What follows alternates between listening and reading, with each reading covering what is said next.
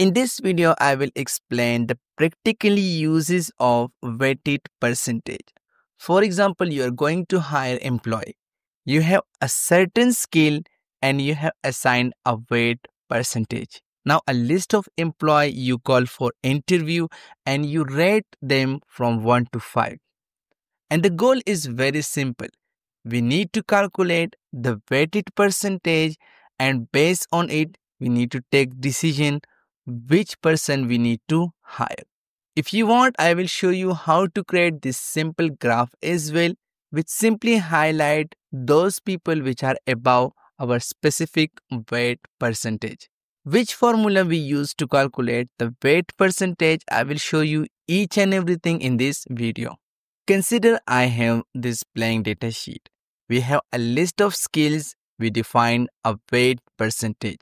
The first thing, we need to select all of these cells. Simply click on data, data validation, list, and we need to simply define, let's say from 0 to 5, 1, 2, 3, 4, and 5. You can define whatever the rating criteria you have. Simply hit OK, and now we need to select, let's say, some random values. Now I simply type a rating from 0 to 5. The next thing, we need to apply a sum product to calculate a weighted percentage. I will click for the name one and simply type sum product function. Open parentheses. Now for the array 1, I will select the weight percentage column.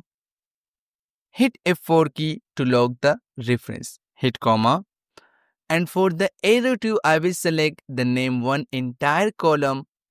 But we need to divide these results by the max rating. So in this case, we have the maximum rating is 5. So I will divide this whole result by 5. Now simply close parentheses, hit enter, and this is how we calculate a weight percentage. And now simply drag this formula till the end of your data sheet.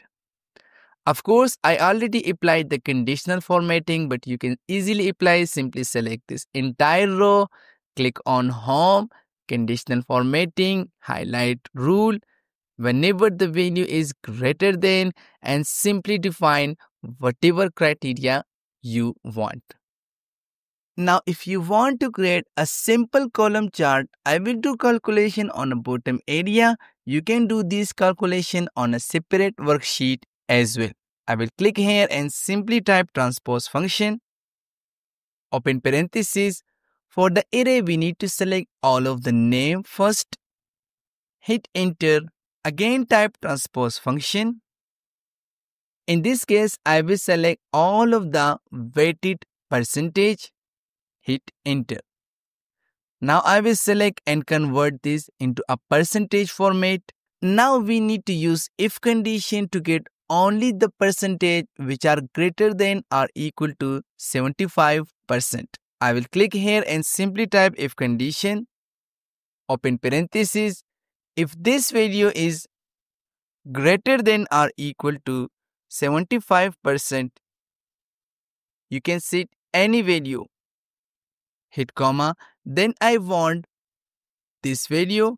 Hit comma. Otherwise, I want a null value, close parenthesis, hit enter, and simply drag this formula till the end of data sheet. Now I will select all of my 3 columns. Click on Insert, Recommended Chart, and I will select the first column chart and simply hit OK. For now, we don't need the series. Simply click and hit Delete key.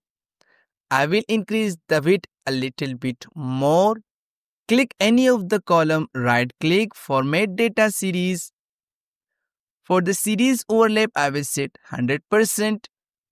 And for the gap width, I will set, let's say, around 22%. To make it look much better, I will select outside and now simply select this blue bar.